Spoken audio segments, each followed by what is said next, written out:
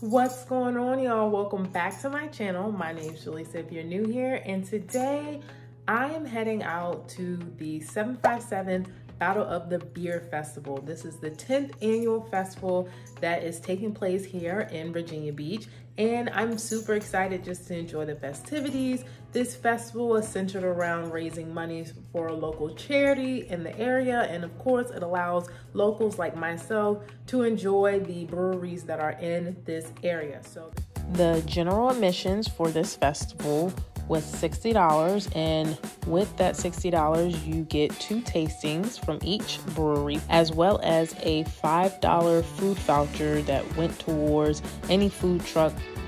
So we're all checked in, but we honestly don't know how we're supposed to drink. They gave us these big glasses, but all the festivals I've come to that are beer festivals, they give you small ones, so we're gonna see. We're gonna see.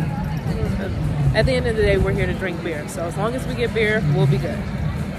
So as I stated earlier, there were quite a few breweries that were participating in this festival throughout the 7 cities areas. There were 6 rows of tasting areas that you can enjoy the beers that the breweries had to offer. They also had, vendors that were offering cigars, they had psychic readings, they had cornhole. Overall, this festival had a lot of things to offer. I have to try my first beer. It is a PB&J Goza from Edge Top. I've had them before, I've visited them before. They have really good beers. They have a good sour on tap, at least since the last time I went there, so cheers.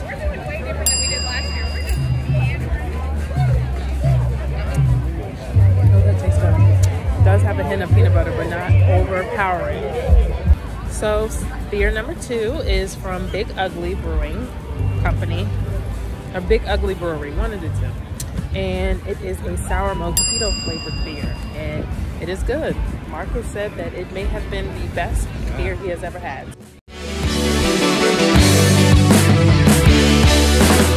So we were supposed to show these little booklets to each of the breweries so they would know, because we only get 2 samples per brewery, but I think this is like a free-for-all. So I think if we just show up and give our cups to these breweries, they're gonna give us beer, because no one's keeping track of the general admission. Supposed to be only getting 2 samples. So needless to say, if you just want to come and drink beer, this is a great festival to come to.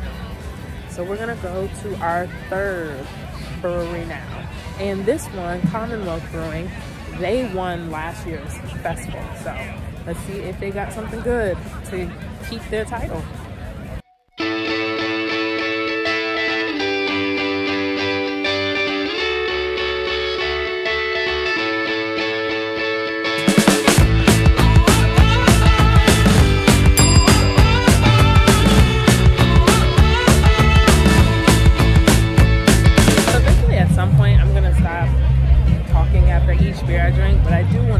This Commonwealth beer is a triple IPA, and its ABV is like a little over 10%. So, and they gave me damn near a half a quart. So, very generous people out here when it comes to the beers.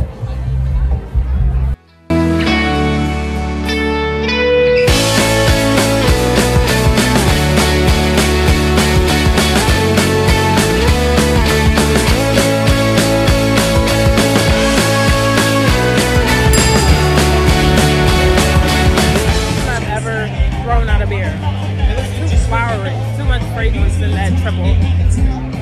No bueno.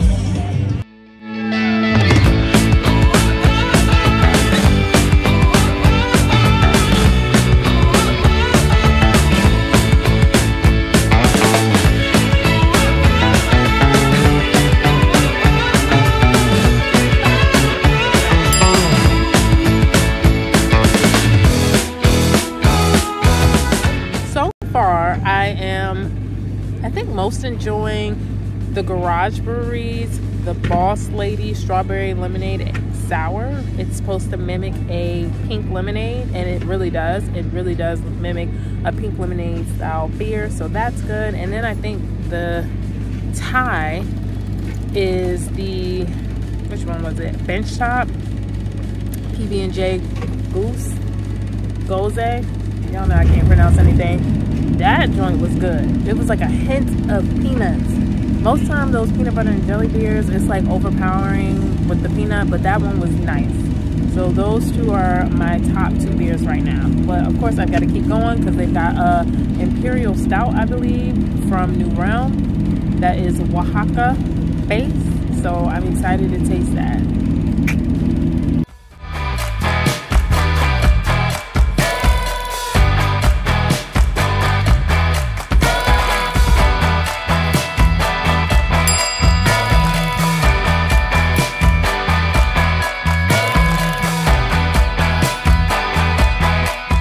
So I am not a fan of food trucks. I think they are extremely overpriced, and the amount of money you spend getting food from a food truck, I feel like I'd much rather use that money to actually sit down at a restaurant and enjoy my food. However, this festival did have a variety of options when it came to food trucks.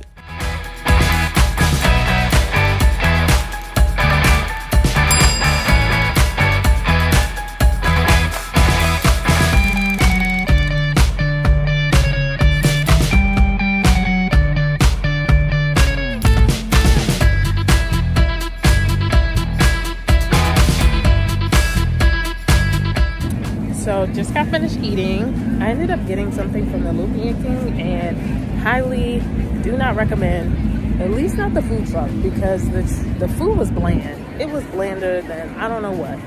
The lumpia was good though. I will give it to the lumpia. The lumpia was good, but the actual pancit, the pork skewers, they were bland. But I just found out that my time got cut shorter, so I have to continue trying to meet my mission and try as many beers as possible. So let's keep going.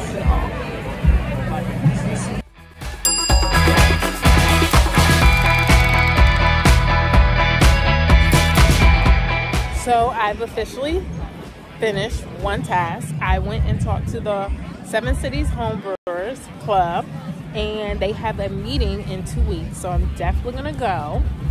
And it was a good time. I was actually really appreciative at the fact that they had women that were serving the beer and representing the club, so that was a plus. But they also were actually serving beer. I thought they were just passing out pamphlets and stuff like that, but they were serving beers.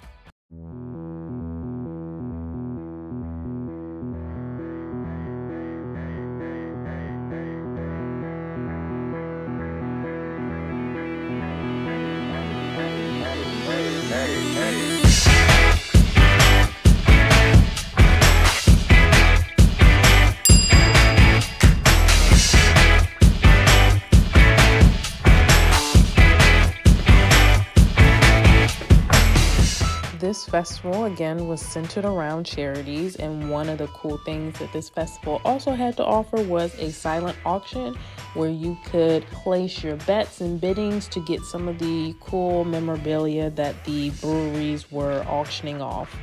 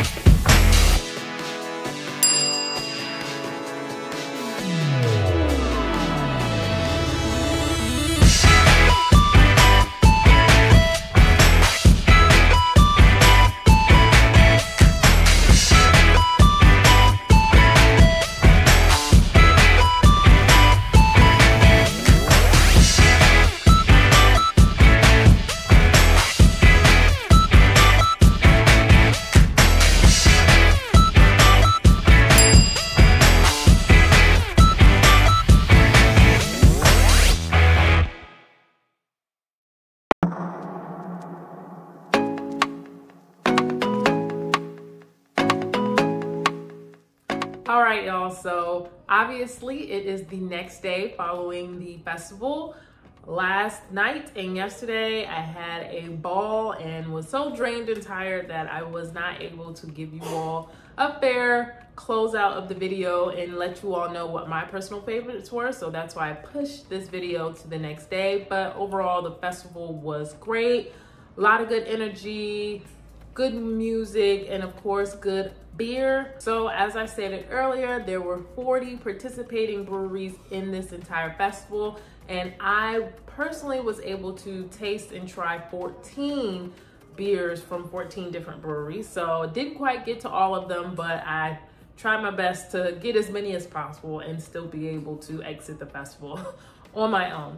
My two favorite of the entire festival, or of the ones that I tried, my first one was the New Realm Oaxaca Choco Imperial Mexican Chocolate Stout. It's a tongue tie, y'all. That one for me was the best, which was weird because I typically am not a stout person. I'm not a stout or porter person whatsoever, but I felt like that beer had probably the best and most character out of all the beers that I've had. It was distinctly different than any of the beers I had tried that day.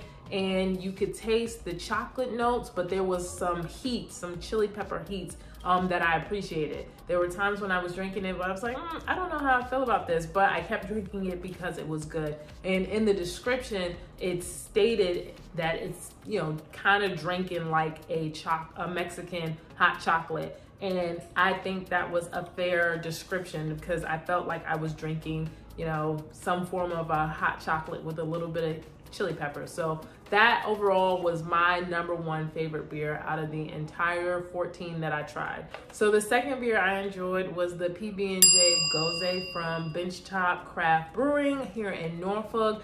That beer was really, really good. It's strange, the two beers that I enjoyed the most were typically beers that I would never drink.